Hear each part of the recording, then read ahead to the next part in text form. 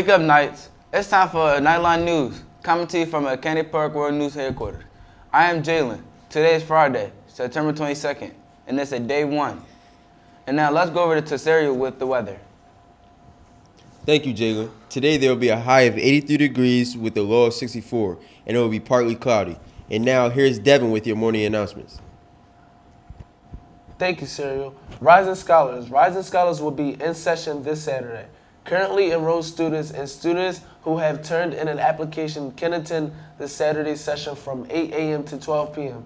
Sophomore Class Council. Anyone interested in being a part of the Sophomore Class Council must meet with Ms. Mullen in room 355 on Wednesday, September 27th at 2:20. Blood Drive. The blood drive is coming up on October 3rd. If you want to donate blood, please see Mr. Seif in room 224 or Interact Club member to get an appointment card. If you are 16 and want to donate, please get a parental consent form while you're at it. Back to School Dance. The Back to School Dance is tonight, Friday, from 7:30 to 10 p.m. in the main gym. Admission is $3 in advance and $5 at the door. Students must show the APHS student ID to enter. Bring your dancing shoes. And now here's Victoria with sports. Thank you, Devin. On Wednesday, AP won a decisive 3-1 victory against Chichester.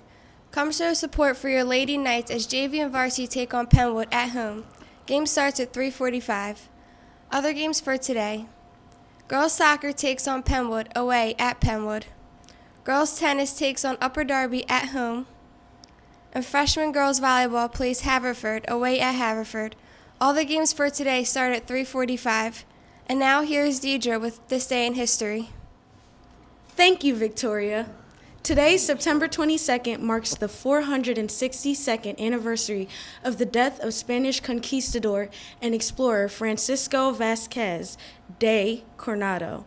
Coronado once led a large expedition from Mexico to present-day Kansas through parts of the southwestern United States between 1540 and 1542, hoping to reach the mythical Seven Cities of Gold. His expedition marked the first European sightings of the Grand Canyon and the Colorado River, among other landmarks. From everyone here at Knightline News, I'm Deidre. I'm Victoria. I'm Serial with the weather. I'm Jalen. And I'm Devin. Have a great day. Keep those electronics out of sight and those students' ID visible. Remember, opportunity does not knock. It presents itself when you beat down the door.